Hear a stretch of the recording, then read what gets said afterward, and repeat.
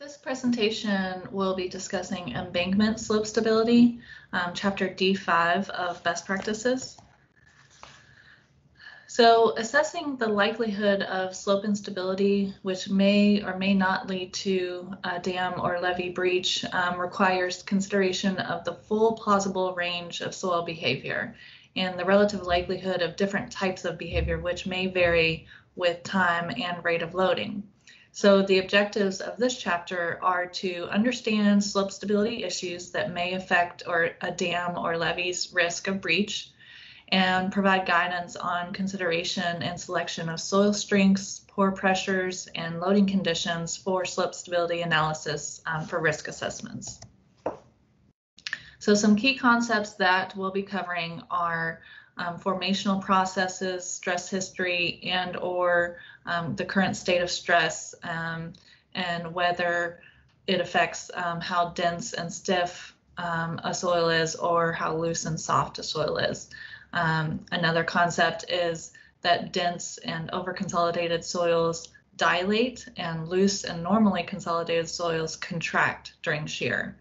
And then the drainage condition is a function of the permeability of the soil and the rate of shear loading, and it dictates what kind of analysis should be done.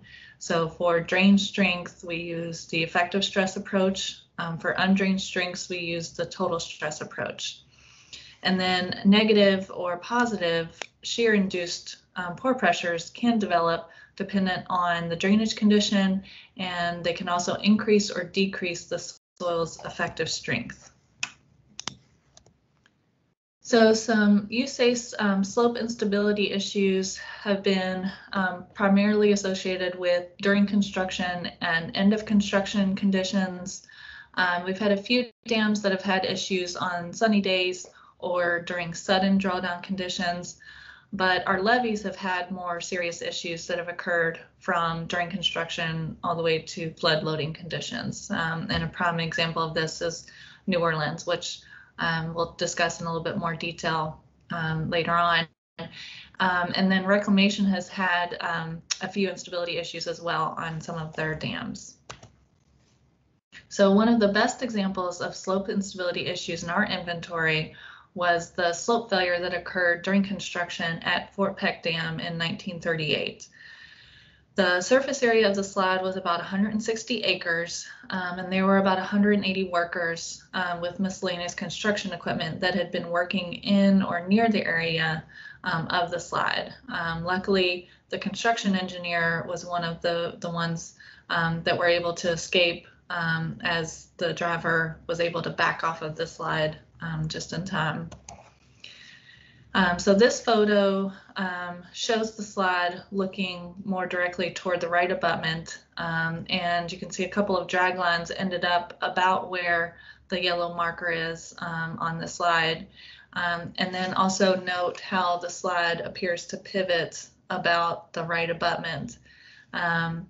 The volume of the slide is significant.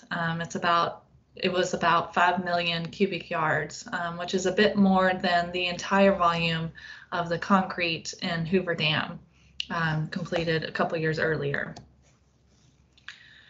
So some key information for doing proper embankment slope stability analysis that we want to keep in mind is your shear strength assumptions, the geometry and geology, the stresses, and also the pore pressures.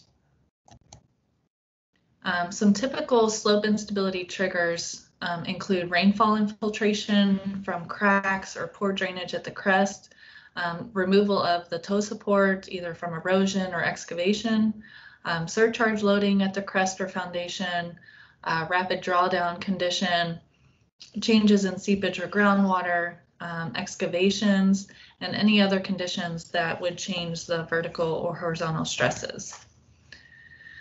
So the objective of these next few slides is to show how we evaluate strength change with time and also loading conditions. So here for case one, we have the end of construction scenario. So for low permeability soils, you want to use the minimum normally consolidated undrained strength assumptions, and for free draining soil conditions, use the drained strengths. For case 2, we're looking at a sudden drawdown scenario. So for free draining soil conditions, again, we would use the drain strengths. And then for the low permeability soil conditions, we would use a 3-stage computation where the first stage uses effective stresses, the second stage uses undrained strengths and total stresses, and then the third stage uses drain strengths or undrained strengths, depending on which is lower, and this will vary along the slip surface. And then for case 3, we are looking at a flood loading scenario. So similar to the other 2 cases, drain strengths are used for the free draining soil conditions, but for the low permeability soils, wet of critical with an over-consolidated ratio less than 2:4, we would use the undrained strengths. And for low permeability soils, dry of critical with an over-consolidated ratio greater than 2:4, we would use the drain strengths. And then for seismic loading, we would want to reference ER 1806 for that guidance. So these slides more specifically outline and reiterate what was illustrated in the figures in the previous 3 slides with regard to shear strength and pore water pressure assumptions, and in the context of the loading conditions and material type. So you can see the free draining soils are highlighted in blue, and the low permeability soils highlighted in red, with a caveat of when to use drain strengths for those low permeability soils, both for your end of construction and sudden drawdown. And same for your flood loading, when and how to use those different shear strength and pore water pressure assumptions depending on the material. So we can't discuss slope instability without discussing the catastrophic breaches that occurred throughout the New Orleans Parish during Hurricane Katrina. And for this presentation, specifically the 17th Street Canal breach, which was attributed to embankment and eyewall instability.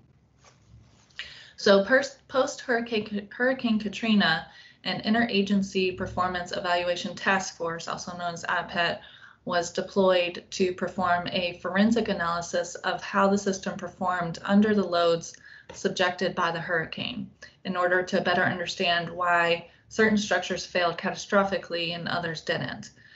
So one key takeaway from this was that undrained strength controls for soft, wet of critical conditions. So there were some key differences observed between the strengths assumed for design and the strengths estimated by the IPET model along the slip surface. So as you can see in the plot on the left, the solid line highlighted orange defines the original design strength assumptions. And then the red dashed line defines the strength profile beneath the center line from the IPET model. And you can see that it matches closely with design at depth. However, as you move out toward the toe, the design strengths were much higher than the IPET modeled strengths, which explains why we saw the performance that we did at this location. The structure wasn't designed to account for those lower strengths out toward the toe of the levee. So some major sources of uncertainty that we want to consider in slope stability analysis are in situ large-scale shear strengths versus lab testing results and the limitations there, and also long-term strength mischaracterization and how strength changes over time, and then actual pore pressures versus predicted or assumed for analysis. So jumping over to another case history is the Dallas floodway. So this photo is from the 1990 flood, and the system has had some performance issues that factored into the evaluation of slope stability and the risk assessment for this system. So this is a more recent photo showing the project in relation to the city, and you can see how densely populated the area is behind the levees. So the growth in this area has been substantial over a relatively short amount of time. So this has a direct correlation with the current level of risk associated with this system. So there were a couple contributing factors to slope instability for this system. First was the occurrence of embankment slides, both on the riverside due to sudden drawdown and on the land side due to excessive rainfall. So in spring of 2007, there were storm events that saturated the levees following an extended dry period. Several levee embankment slides developed throughout the system in under 72 hours. The floodway was monitored using the Dallas PD air support and ground surveillance, and unfortunately temporary repair efforts from the levee crest were not successful. Another contributing factor to instability issues at the system was encroachments.